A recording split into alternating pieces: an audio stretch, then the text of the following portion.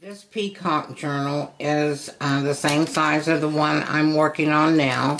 It's like 6.5 by 8, somewhere in there. This was a mold in white polymer clay, and then I embedded the turquoise rhinestones in it. And I made the little, well, actually the hole was there in the mold. But then I baked the rhinestones in the clay and then took them out after it was baked and super glued them in. These are rubber stamps and mica powders, and these are canes from Ivy Niles. This is the peacock cane.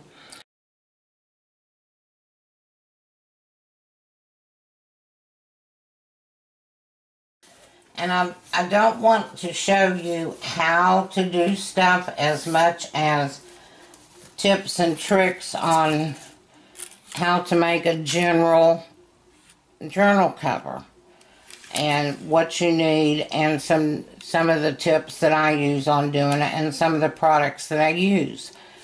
You can do anything on a journal cover. This one is the same as the peacock one. It is a faux leather, and I think I got this off of Amazon too, but that's the one I actually have 2 covers working on this size with. The things that you'll need is a baking pan of some sort. This is a small one that came from a toaster oven that I no longer use. And then when you do your journal cover, you lay it down on a piece of parchment paper. You lay another piece of parchment paper over top of it. And then you lay a ceramic tile top side down on it, and that will hold it down while it's baking to keep it flat. Don't forget to use your oven thermometer when you bake polymer clay. Check on your temperature. Just don't put this oven thermometer in the oven and say, well, it looks good to me. Ovens fluctuate. I don't care if it's a kitchen oven or toaster oven or whatever oven you're using. The small ones have more of a tendency to fluctuate and spike in their heating and cooling. So make sure that you have at least one outside thermometer other than your oven thermometer that you use, and keep an eye on it. To get it to bake at 275 Fahrenheit for Primo clay, you may have to set your oven on 400 to get it to hold that 275 temperature. You may have to lower it down to 225. It just depends on your oven. Some of the questions I hear is, how much clay does it take to do that project? This is Primo white. It's just regular white. I just rolled it out to get a size on my journal to see how much clay it would take. And this is 1 complete bar of 2 ounces, 3 ounces of clay. But you just keep rolling it out, and when you roll out your clay to condition it, set it in a rectangle. Start with the shape you want to end with, and it's easier to run through there. I have an Atlas 180. It's this width, so it's wide enough for me to run the whole sheet through. And I'll show you a little bit later on about the Skinner blends I used. Some of the products that I used on these is silk screening. These pink ones are from Tanya's Treasures. And I guess you have seen now that I'm doing an Under the Sea theme, which I do quite often. I love the sea and the seashore and under the sea. This is a Christy Friesen one that I'm going to be using as well. So we'll set those aside and have a bowl of soapy warm water, so when you finish with your silk screen you can instantly put it in there. And I'll silk screen this little scrap. This was my Skinner blend. I cut the light off of it. This is the sand. This is my ocean. And this is going to be an ink pen to match this set. Other products you can use, these are embossing powders. I've heard a lot of questions recently about embossing powders. These are totally different than mica powders. They emboss a little bit on polymer clay, not like they do on the cardstock with greeting cards. But you can use a heat gun, but you can also put it in the oven, which is what I'm doing on these projects right now with the journal covers. And I want to show you a switch plate cover I did and put the embossing powders on it a couple of years ago to show you the difference between that and your mica powders. Your mica powders, as you well know, are really glossy. They're sparkly, they're shiny. I've got the coppers and the golds.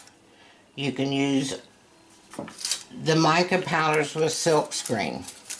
They're a really fine powder and they don't clog up your silk screens, but I've never embossed on a silk screen because I don't want to take the chance of it clogging up my silk screen. These are metallic acrylic paints. You can use acrylic paints. You can use the different colors. The name brands aren't important as much as just make sure they're water-based acrylic paints. You also can use luminaires, which is a halo effect with most of these. They also are an acrylic paint, water-based product. And you can use these with your silk screens. You can use pastel chalks. It doesn't have to be just a one-colored silk screen out of acrylic paint. When you go to bake your journal covers or anything, and you've got your tray there and your polymer clay is ready to bake, I cover mine completely with a piece of foil, and that way it's less chance of it burning or scorching. This little mermaid's not hooked down. This is a mold. She's been baked, and when I first baked her, her little arm distorted from the mold. So I've reshaped the arm with translucent, and I'm going to go back and bake it again. And I've used Luminaire's paint on this one. And some acrylic flesh tone colors for her skin. So I'll go back and repaint her skin and her arm. But I just wanted to show you how I put her on here. This one is silk screened with different silk screens. And my object in these were to show depth. So everything that was in the far back is in black, and then the different colors, the lighter ones come forward. In art, you know, everything that's dark goes backwards, everything that's light comes forward. These are filled in silk screens with mica powders and the Luminaire's paints. They have real seashells on them, little tiny seashells, and I'll show you how I added those. And then I marked out, after I silk screened this, where this mermaid was going to go with a toothpick, and just marked it out on my clay before it's baked so I can see where it's going to go. I still have some work to do on this one. And there was parts of this Skinner blend that I liked and parts that I didn't. So I redid the Skinner blend. And when I did that, I added some mocha souffle clay and some Primo Gold metallic and got more of a darker sandy color going in the background, where I did this one with a darker blue and less sandy color at the bottom. I like this Skinner blend better, and this one has the same mermaid on the mold. She's not baked. She was added on to the background with Bacon Bond. That's raw clay to raw clay, and this will adhere those two together. My little fish have been baked. My starfish, my little coral, the little starfish here. All of those are a Christy freezing mold, and they were done with either the Lumineers acrylic paint or the mica powders. They were baked and they were put on, as well as the shells with translucent liquid clay, which is holding baked clay to raw clay. It's a whole lot thinner than the Bacon Bond. And then I silk screened the different colors, the little fish and the seahorses, and did them in different colors just to show it up. Now this sparkly stuff that you see up here, that is embossing powders. And I just sprinkled it on lightly. Sprinkled some in here and down here, and I used embossing powders in that light clay and mixed it, and it looks stone-like or sand-like. So I put the clay, raw clay, down on raw clay, and I pushed it in so it would hold. And then I'm going to take my translucent liquid clay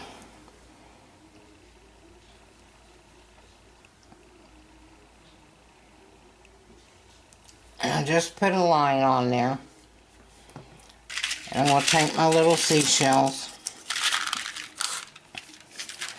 and I'm going to press them into this clay, and that way they'll bake on there and they'll have a way to hold.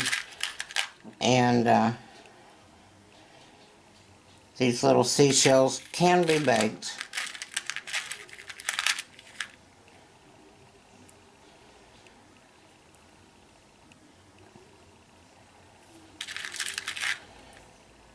And I'm not spending too much time on this. I'm just trying to give you tips and little tricks that I do. So, you can do this with any theme. It doesn't have to be under the sea.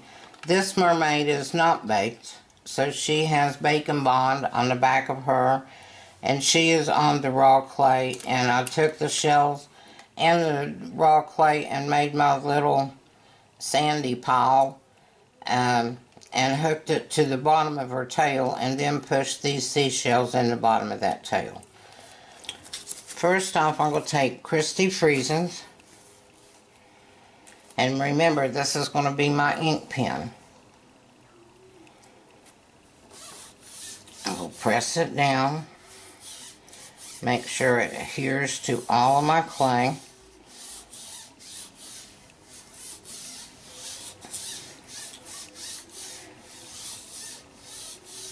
And I think we'll see if I can get some of this white out of here and do my main one in white. Now my little trick to my silk screening is take a credit card and cut it up into sizes. So when you get to these little tiny shapes and you want that shell right there in one particular spot, then you use this little piece of credit card and silk screen it on there. I'll show you in just a minute. You know, let's do this in bright yellow.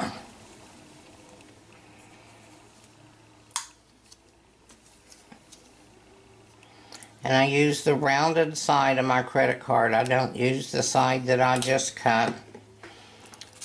And I have a baby wipe or paper towel or a little damp cloth to clean off my credit card with. It doesn't take a lot of paint to silk screen. even with doing a whole silk screen this size, I have a little bit more control over where I'm going, what part of the silk screen I'm using, and particularly not getting the name of the person that made the silk screen in the silk screen. And you just go back and forth over it until you're sure that it's gone through your silk screen. You gently raise it up. Put your silk screen in your bowl of water instantly. Silk screens are a little bit more durable than what I think people think they are. So they can withstand a lot, but when it comes to cleaning. But they need to be put in water instantly. Do some of these corals in silver.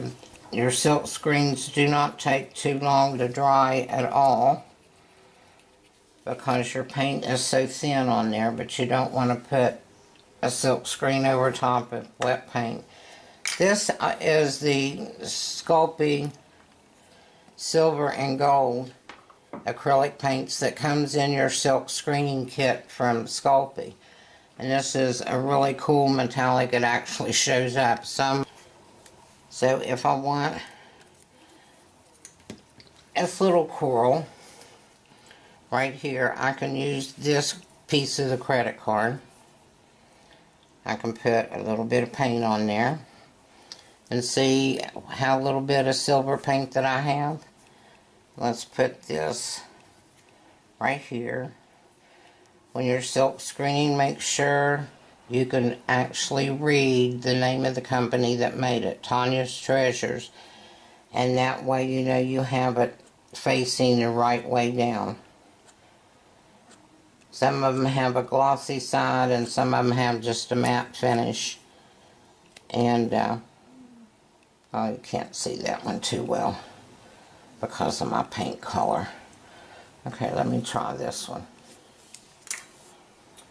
Let's do a bright fuchsia. This is pearl magenta. This is Lumineers, and it's a halo. So let's see if we can get this one to show up right there. That's a little smaller one.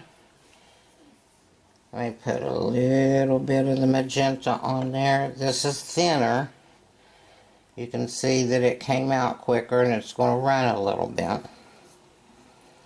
Let's see if this one will go right there.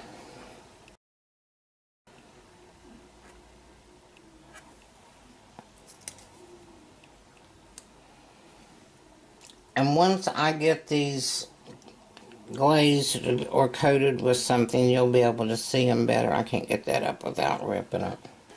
Just put a little bit of black on it. And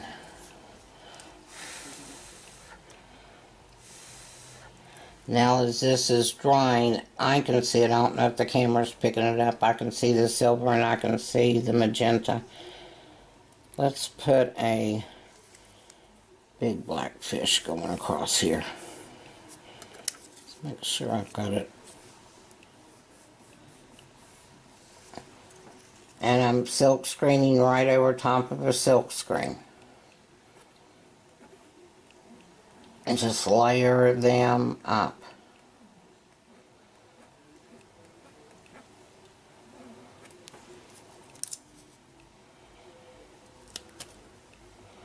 Now you can see that one better. And since you can see the black ones, let's do another black one. Let's do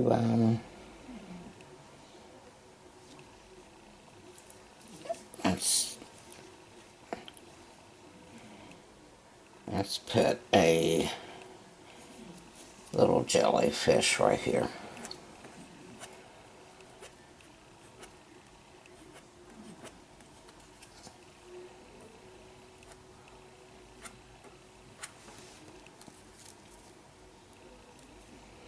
There we go, we got a jellyfish underneath the fish.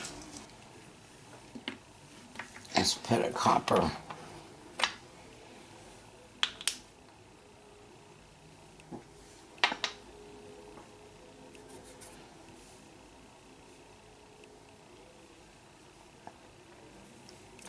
Just put a little bit of mica powder. This is Super Copper. And it's Pearl X brand.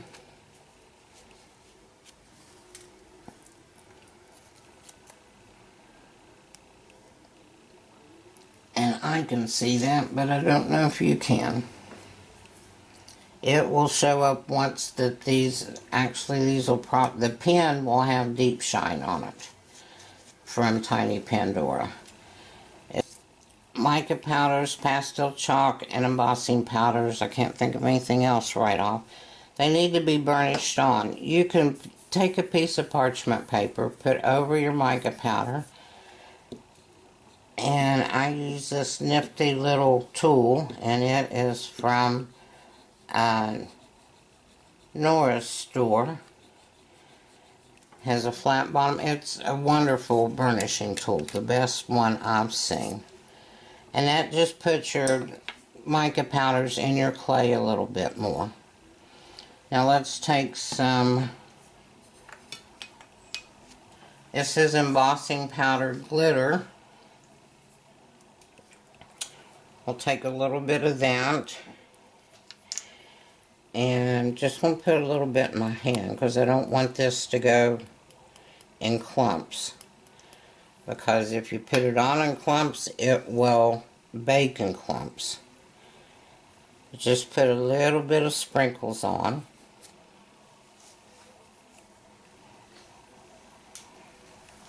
Just to give it that little sparkle and shine.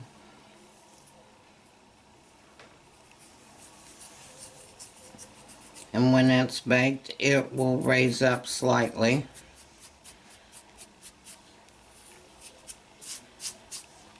And I'm going to lay my paper back down and burnish that on so it will stay on the clay while it's baking. And it doesn't take a lot to burnish these things on.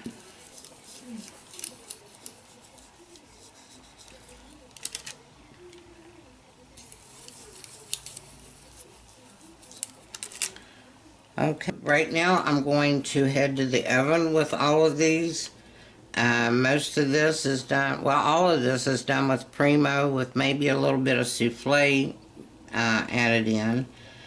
I'm going to bake it at 275 degrees Fahrenheit, and I'm going to bake it for 30 minutes, and that's mainly because of this raw mermaid.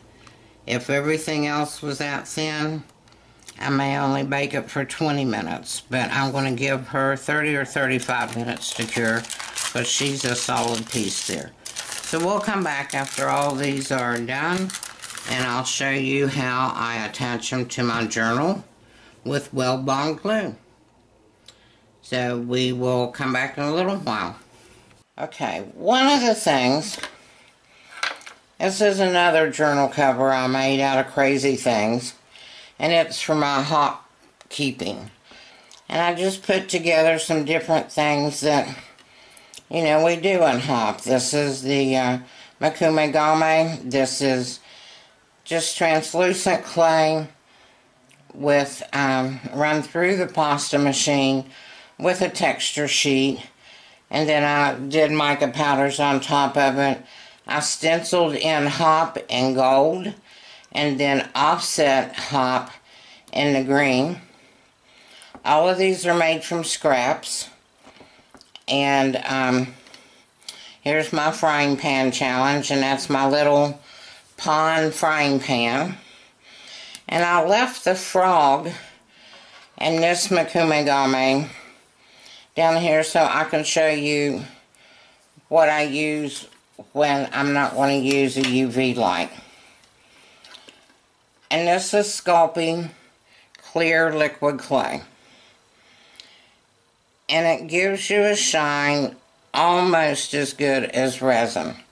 But it doesn't take a UV light to use it. This is not the regular TLS, translucent liquid sculpting. It has a shine to it as well when used as a top coat, but not like this does. This is a really clear, glassy looking shine. And this is called TLS, Sculpey Clear Liquid Clay. We'll brush it on just with a regular paintbrush. I'm going to make sure that it's in my little grooves and nicks and crannies without building up. I'm going to pull that buildup out of there. And there's two ways you can set this and cure it. You can put it back in your oven at 325 degrees for, say, 10 or 15 minutes and bake it on. Or you can do what I'm going to do, and that's use a heat gun to set it. Now, when you're using a heat gun to set it, you've got to be really careful that you don't burn it, because your heat guns can get hot. My heat gun is relatively inexpensive. Only has one speed on it. It's called the Darcy heat gun, and I think I got this off of Amazon. Now watch the glaze here as now it looks wet. I'm going to put the heat to it, keep my heat gun moving, and eventually in a minute it's going to go foggy looking. Sort of like a frosted glass. I let my heat gun heat up. I didn't preheat it. But once the fog look is taken away, it gets really, really shiny, and you actually can see the fog looking mist disappear as it becomes shiny. So once it gets to the foggy stage, I'll bring it up a little bit closer and let you see that. And like I said, you don't want it to build up in those little nooks and crannies so much. It is clear. It will dry clear, but it will still gap in those little places.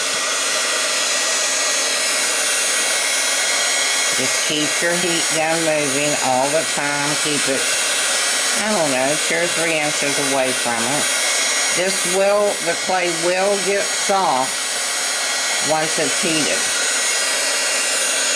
And then as it cools back down, it will become strong and hard again. Now see, you can see the foggy look to it. It's not near as crystal clear as this is. This is just real foggy. Now, let me see if I can hold it and put the heat gun to it so you can watch it change. Now it's starting to get shinier in places. And you just keep the heat gun moving and just be careful because this is really getting soft now. I'm going to set it back down on my work surface. Now it's starting to get really, really clear on my goofy frog.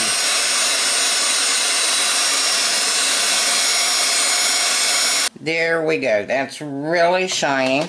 I don't know if you can tell how shiny. And as it cools down, it will get a little bit shinier. You can tell up here where it's shinier. The frog not so much because he's translucent clay to begin with, colored with a little bit of alcohol inks.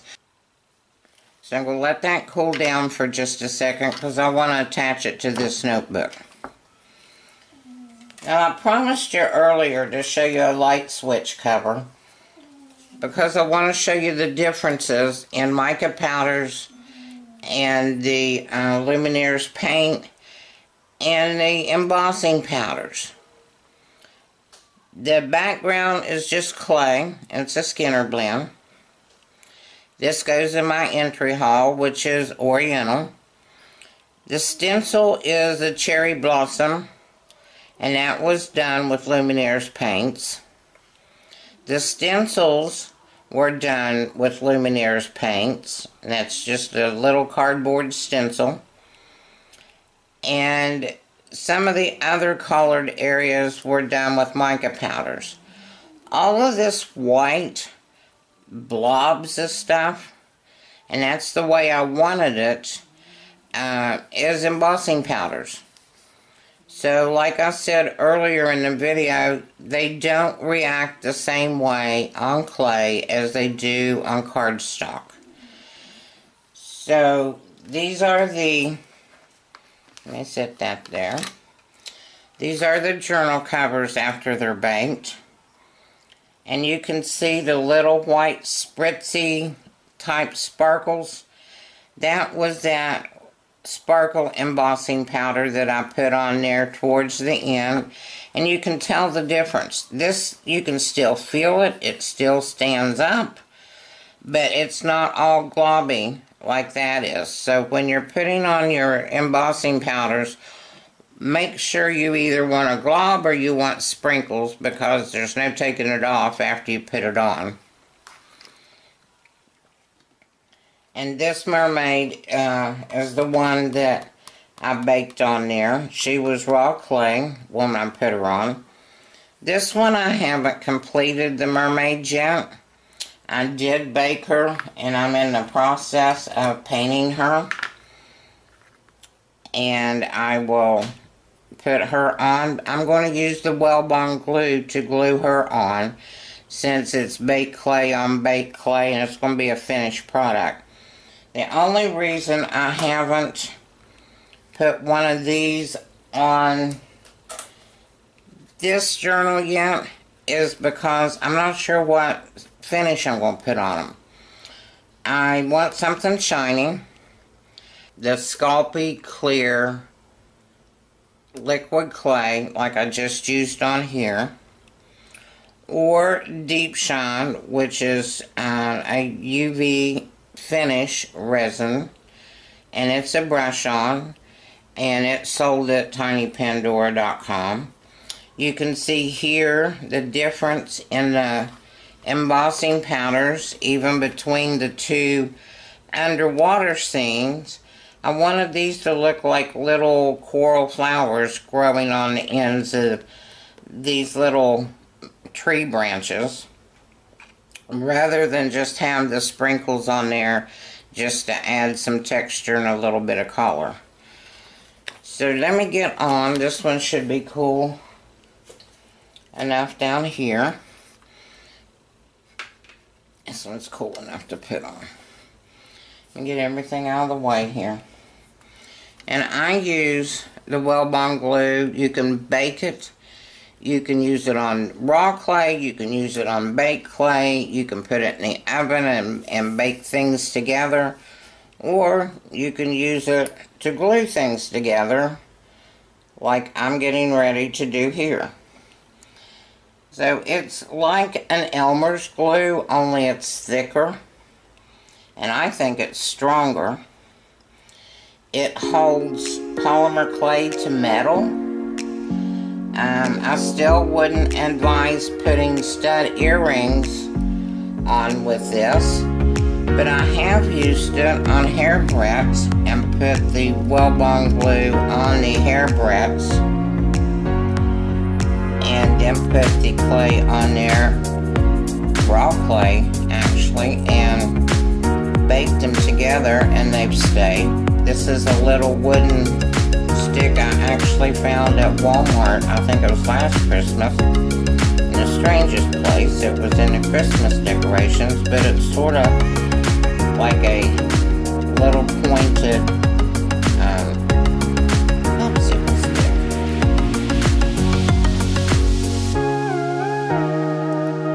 So we'll get this out as smooth as I can.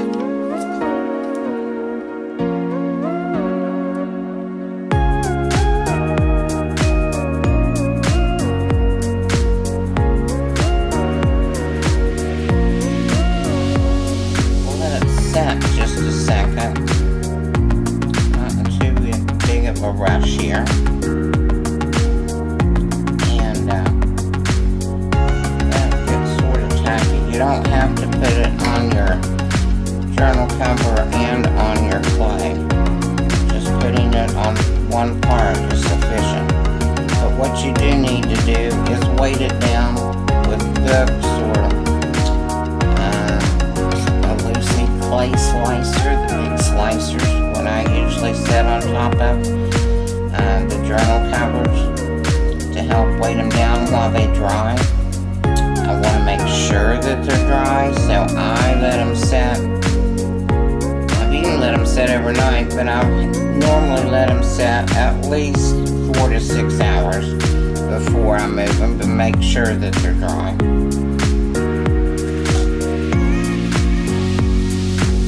Once that's on, and you'll see I did cut these out up here at the spiral, which normally I don't, but with this one I decided to. Just going to slide the clay up in place. Press it down really well.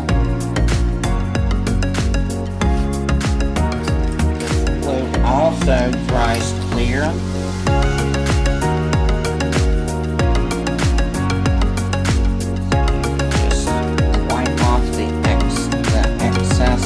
On there.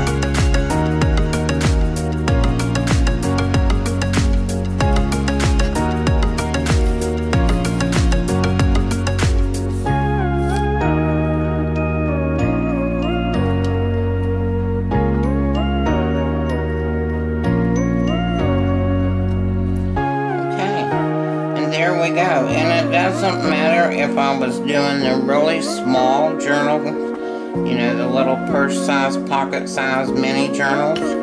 It didn't matter if I was doing that one, or a long one, or a big one. This is how I attach them all to the journal. And if you think about it, a journal cover is nothing more than a huge, or maybe not so huge, light switch cover. So, you know, when you think how easy it is to do a light switch cover, think how easy it is to do a journal cover. So I hope you've learned something and enjoyed some tips and tricks along the way. Thank you for watching, and we'll see you next time.